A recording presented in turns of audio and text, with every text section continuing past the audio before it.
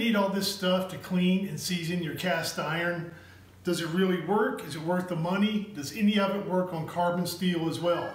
I don't know, but today we're going to find out. Hi, and welcome to Uncle Scott's Kitchen.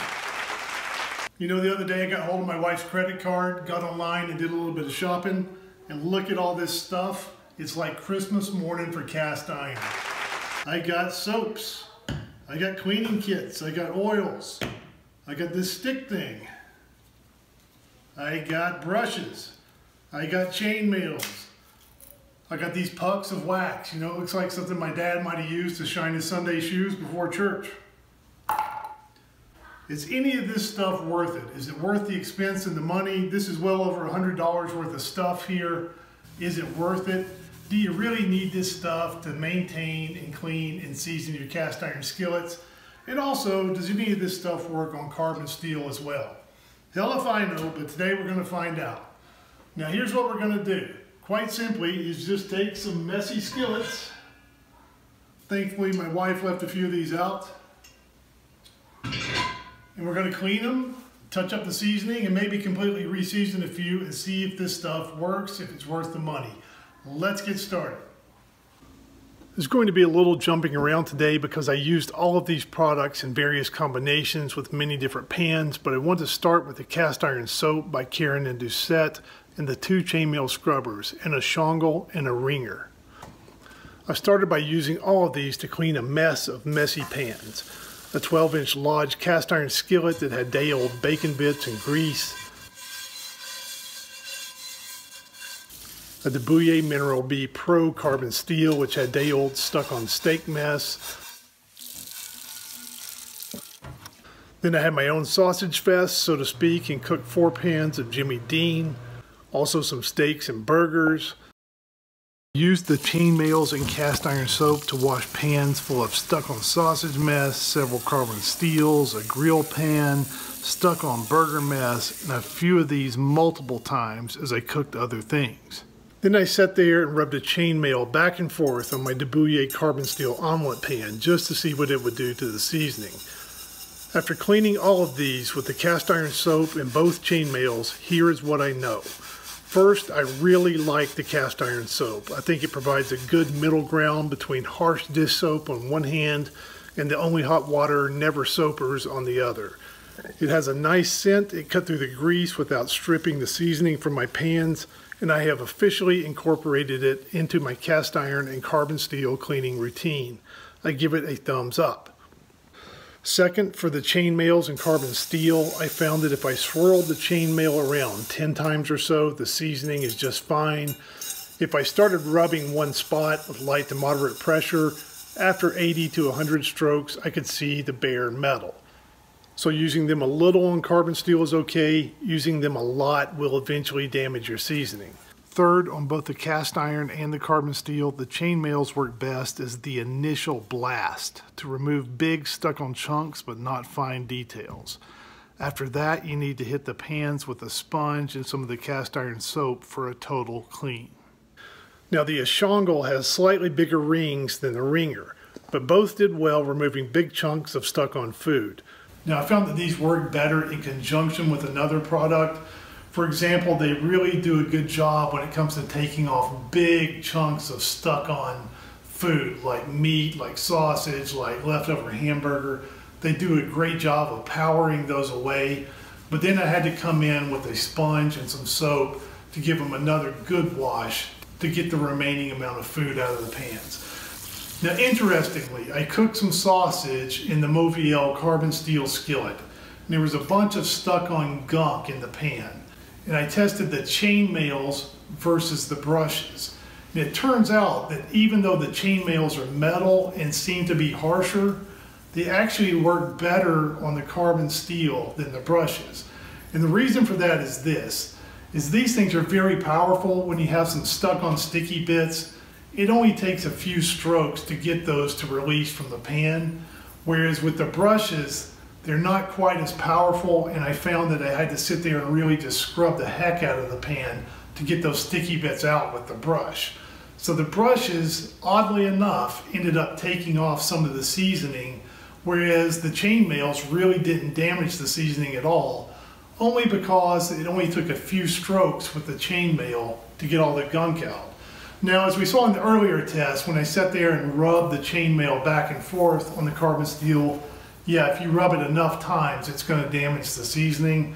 If you just want to swirl this thing around a few times and get the big chunks out, they actually work very well on carbon steel. Okay, I want to take a moment to opine on brand names. I think Ringer is an excellent brand name for this product. It's made of tiny little rings. It's a normal word that's used slightly out of context, which makes it a lot more memorable. People bring in ringers to solve problems. This is an excellent, memorable brand name. Contrast that with the Ationgle. A, I'm not even sure if I'm pronouncing Ationgle correctly. B, when I look at it, I can't tell if the word is spelled correctly. It almost looks like a typo. When it comes to brand names, Ringer wins hands down. Now, these are both good chainmail scrubbers, and I give them both an unhesitating thumbs up for functionality. When it comes to memorable brand name, I just bet people are going to remember the Ringer. Now, on the value front, these Ringers are about $15, $16. You can contrast that with the good old steel wool scrubby ball. I get these 16 in a pack for about 10 bucks, so about 60 cents a piece versus 15, 16 bucks for a steel wool scrubber. So they're not that great of a value. However, we're kind of pan fanatics around here. This is a little bit more of a nice to have, a little bit of a luxury item, and I do enjoy having one. So it's a little bit of a splurge, not absolutely necessary, but very nice to have. Also, I would point out that I bought one for my mom, mentioning mom again, but she's been using her cast iron for 50, 60 years, and she now uses her Ringer every time she cleans her pans. Okay, next I want to take a look at some of the seasoning oils, sprays, and waxes. I'm going to start with the Crisbee Stik and the Buzzy Waxx. These two have a common ingredient, and that is beeswax. Now, the Crisbee Stik has beeswax in combination with soybean oil and palm oil. The Buzzy Waxx has beeswax in combination with canola oil and grapeseed oil. And to test these out head to head, what I did is use them both on the same pan. So I took the 12-inch Lodge cast iron that we had just cleaned, made sure it was clean and dry, and I seasoned the left half with Crisbee Stik and the right half with Buzzy Waxx. Now, both of these products are solids at room temperature, so you have to use a warm pan so that the products will melt and be able to be spread around and rubbed in. So I heated the pan, took a towel, rubbed on some Buzzy Waxx, almost like you're going to shine a pair of shoes. Rubbed that all over the right side of the pan, rubbed it in really well. Then for the Crisbee Stik, you actually take the stick and rub the stick on the pan. So a little bit of that melted off, and then I took another towel and rubbed it in really well. Then I seasoned the pan in the oven. Then I repeated this seasoning process another 3 times.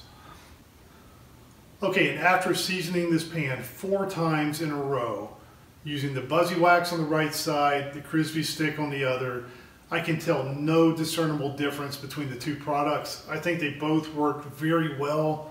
The seasoning came in nicely on the bottom of the pan. It's a nice, shiny, dark, hard black. We cooked some burgers on the stove top. They browned up really nicely. We cooked some cornbread in the oven. Here's the pan right after releasing the cornbread. No sticking on either side. So I think they work very well on cast iron. The next thing I want to do is try them out on carbon steel. So what I did was take the 9.5-inch De Buyer that I had just scratched with the chainmail, applied a light coat of the Buzzy Waxx, and did a quick maintenance stovetop seasoning. Got the pan up to smoking. I thought that shiny spot darkened in a little bit, darkened in kind of nicely. And the next thing to do to test it out was the proverbial fried egg test. So I heated up the pan, in goes the egg, and boom, look at that thing slide around. To do a similar test with the Crisbee Stik, I used this 11-inch or so Mauviel pan. Now this one I had nuked for a previous video, so it didn't have quite as much seasoning on it as the De Buyer. I melted on some of the Crisbee Stik, did another stovetop seasoning, did another egg test. and boom, nice sliding around. So even though this pan didn't have quite as thick a layer of seasoning as the De Buyer, the Crisbee Stik still did very well and the egg slid around perfectly. And I note that the irony is not lost on me that I've done a bunch of videos about carbon steel skillets and showing people how to remove that initial coating of beeswax from their pans. Now I'm adding beeswax back, but I gotta say that the beeswax in combination with those other oils seems to work pretty well on carbon steel. So the Buzzy Waxx on the right side of the Lodge cast iron and the Crisbee Stik on the left, no discernible difference. They both did a great job on cast iron. They're also both dual use products. They work on the carbon steel as well.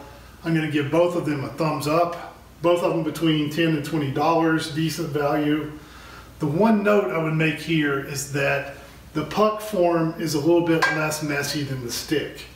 The stick, when you rub this around a hot pan, it leaves a little bit of melted wax that kind of gets gunky on the cap.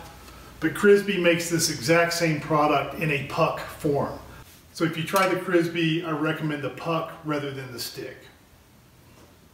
Okay, next up is the Lodge Seasoning Cast Iron Care Kit. It comes with several items. The centerpiece is the Lodge Seasoning Spray. A couple of notes here. This is not any kind of fancy exotic oil. If you look at the ingredients, it's 100% canola oil.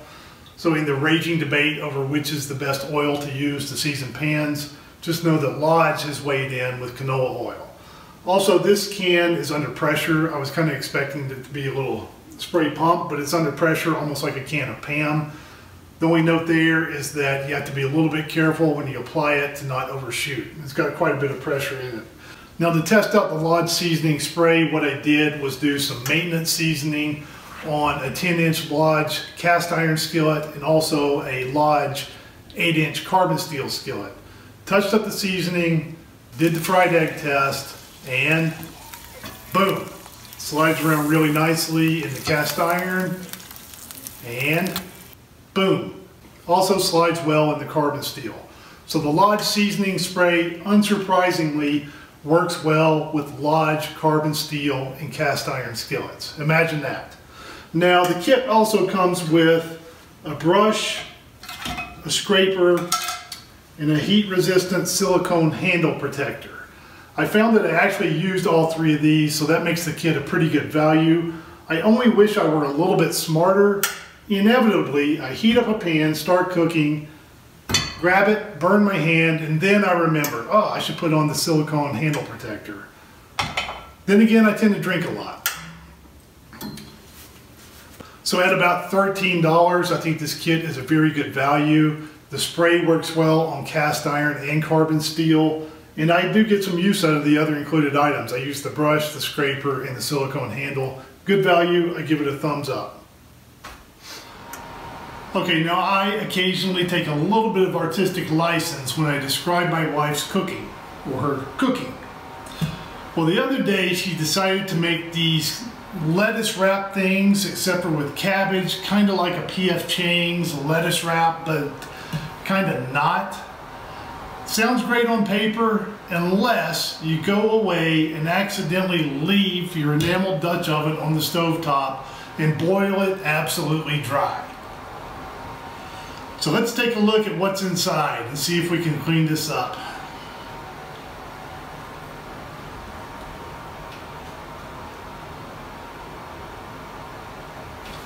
Woo! Oh, Lord. It's like a truck stop restroom in there. But now you see why my wife doesn't really mind if I get online and buy a few extra pan cleaning supplies and kits. For this one, for this cast iron enameled Dutch oven, I went with a Lodge cleaning kit. Comes with a bottle of cleaner, a brush, a scraper, some little lid protector things. But we're really going to put this thing through the test. I took this horrible burnt on mess and I tried to use the included scraper to scrape some of it out. It was really just fused to the surface. It was burnt on there, it was stuck on. The scraper didn't work at first, so what I did is just fill it up with hot water and some dish soap, let it soak for a while. Then after an hour or so, I came back and I hit it again with that scraper, and most everything came out. Then I used the included brush, gave it a good scrub, and then I washed it out well with a sponge. I dried it, and then I used the included enameled cast iron cleaner. I squirted some in, I rubbed it all around with paper towels, with a sponge. I did this 3 or 4 times. And I've got to say that unfortunately I'm a little bit disappointed with it. Now there's no doubt that the surface of the Dutch oven is very clean. All that gunk is gone, it's smooth to the touch. But I'm a little bit disappointed that the cleaner didn't really take off any of the stains. Now this is actually about a 10-year-old Dutch oven, and the more you use these things, the more stains are going to pick up. But I was really hoping that this enameled Dutch oven cleaning kit would really kind of take away some of those stains. So what I did is get out another Dutch oven. This one is a Lodge. It's about 5 years old. It's just got some light staining at the bottom. I thought this might be a little bit easier test. So I repeated the process. Used the cleaner, rubbed it in, did it a couple of times, and it got a few of the stains out, but really it did not get all the stains out. So even on a little bit lighter mess, this Lodge kit, it gets the Dutch ovens and enamel cast iron clean, but it does not remove all of the stains. So for the Lodge cleaning kit, I'm not sure the value is there. It cost over $20. And really, the results it produced, I'm not sure they're that much different than you could achieve with dish soap and a scrubby sponge. So unfortunately, the Lodge enamel cast iron cleaning kit, I give a thumbs down. Okay, next up is this cast iron flax oil. Now this one's a little bit more difficult because I'm on record as not liking flaxseed oil, and I've done videos about this. I don't like flaxseed oil when it comes to seasoning carbon steel skillets, particularly the flaxseed oil you find in a grocery store. It's inconsistent, you don't know what you're getting, you don't know if it's out of date. People follow the directions for seasoning to a T, yet still have problems. Yet I still get email from people who swear by their flaxseed oil and their seasoning method. So when I saw this specialized flaxseed oil specifically for cast iron skillets, I thought I'd give it another try. Now this came packaged with a free ebook about seasoning cast iron. And I gotta say that that ebook is not really worth your time. It's not what one expects from a book. It turned out to be nothing more than a 9-page PDF file with some very, very basic information, stuff that you probably already know or at least could find for free on the internet. So I didn't like that free included ebook. Not really worthwhile. Now for the oil itself, I used this Amazon Basics 10-inch cast iron skillet to test it out. Now that skillet I had reviewed previously, I didn't particularly love it. I had some trouble with some eggs sticking. I'd also almost burned some of the seasoning off when I used it in that induction burner test. That burner went crazy, got way too hot, burned some of the seasoning off. So I thought this would be a pretty good test. You know, if this flaxseed oil can bring this pan back, then it'll do what it says it's going to do, and maybe I'll kind of change my opinion on it. So this KitCast cast iron flax oil says to season your pan on the stove top at least 4 times. They say to wipe a pan with oil, bring it up to the smoke point, wipe it out again, let it cool, and repeat that process. So I did that 4 times with this Amazon Basics cast iron pan. Then I did the fried egg test. And I'm here to admit that the eggs actually slid around better after seasoning that pan with the flaxseed oil. Then I moved on to using the oil on a carbon steel skillet. Now I took the Matfer carbon steel skillet, my beloved Matfer, the one I nuked in a previous video, and I seasoned it 3 times in the oven with this flaxseed oil, plus 2 additional seasonings on the stovetop. So 5 seasonings with this flaxseed oil on my carbon steel skillet. I did a fried egg test. The egg, it slid around just like every other egg we've tried today. But when I flipped the egg over, it was the only egg out of the bunch we've done today that stuck on that second side. So after I flipped the egg, it stuck a little bit. In every other pan I've tested, in every other oil and wax I've used today, that didn't happen.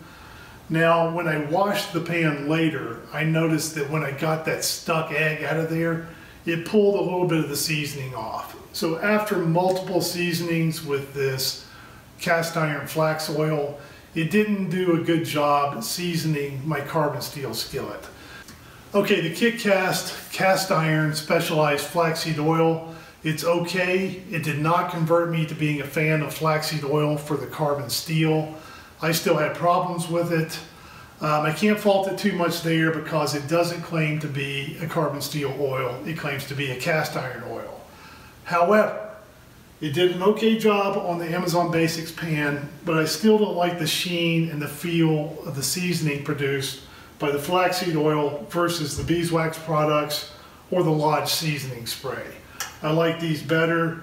In terms of value, in context, these products are all dual use products.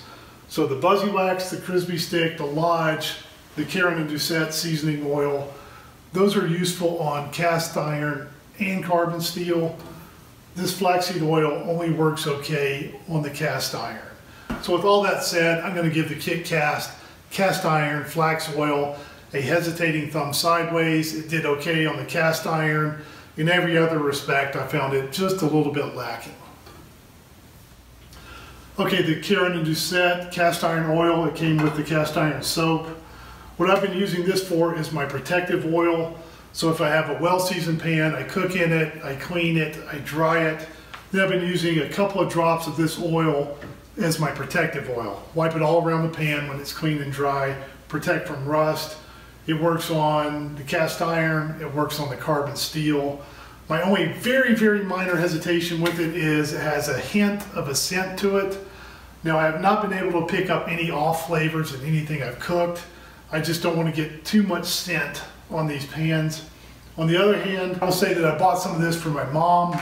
She's been cooking in cast iron for over 50 years, maybe over 60, but don't tell her I said that. And she uses this every time she cleans her cast iron skillets now. So I can't say much more good about it than that. Okay, now let's talk a little bit about the brushes and the scrubbers a little bit more. To test those, I use this disgusting, evil cast iron grill pan. Now, I would say I have a love-hate with this pan, but really it's an all-hate. I despise this pan. Why do I have it? Why do I use it? Well, here's the current state of my barbecue grill. If it's winter time and I'm gonna cook a steak on the stovetop, and for some reason I absolutely have to have grill marks, I use this pan. Now, it puts grill marks on the steak, it cooks a good steak, but the downside is this thing is a beast to clean. You got all these ridges, all these grooves, stuff gets stuck down in there, it's very difficult to clean. So what I did was cook a couple of steaks, chowed down on them while the pan was cooling down, and then I ran some hot water, used some of the cast iron soap, and gave each of these brushes several grooves to try and clean. Now, what I found is that none of the brushes did a great job on this pan. This pan is victorious. It defeated all the brushes. Even after scrubbing and washing this pan, when I dried it, I still got gunk coming off. I went back and repeated the process with the chainmail scrubbers. They really didn't get down in those grooves very well either. There was still some gunk on there. I washed it again. I used the steel wool. I washed it again. I used the sponge. Finally, after 4 washings, I finally got this thing clean. So this grill pan is evil, and it defeated every cleaning product that I have. It took washing this thing 4 times, and I'm still not 100% sure it's clean. I despise this pan. Now, that being said, let's take a look at the brushes. I ended up liking this Lodge brush the best. It fits well in the palm of my hand. If I need to get a little pressure and really scrub something really hard, it's easier to get a little weight behind it, whereas the one on the stick, it's a little bit more unwieldy. You have to use a little bit more torque. I don't like that. Plus, this one is too big to use in something like a Dutch oven. It just doesn't fit very well. And then the OXO Good Grips. I had high hopes for this one. It turns out that it has this little tip, and when I run it down the ridges in this pan, Notice how it hits the side and really prevents the bristles from getting down into the corner of the pan. So I found this one to be a little bit disappointing. I'm going to give the OXO Good Grips a thumbs down. The Lodge brush on a stick on the longer wooden handle, I also give it a thumbs down. It just is not usable in a lot of bigger pots and pans. Now the little Lodge, it fits well in the palm of my hand. I can get some pressure behind it if I need to really scrub the heck out of something. This one I give a thumbs up. I like this one. Okay, if you love your cast iron, if you're a fanatic for your carbon steel, hopefully today's video gives you some ideas about a few products you might want to try, maybe a few you might want to avoid. Now, if you've got experience with these products, if you have others you recommend, other techniques for seasoning your pans, please feel free to share those below the video. If you found this video helpful and entertaining, please subscribe to the channel. Thank you for watching, and we'll see you again next time on Uncle Scott's Kitchen.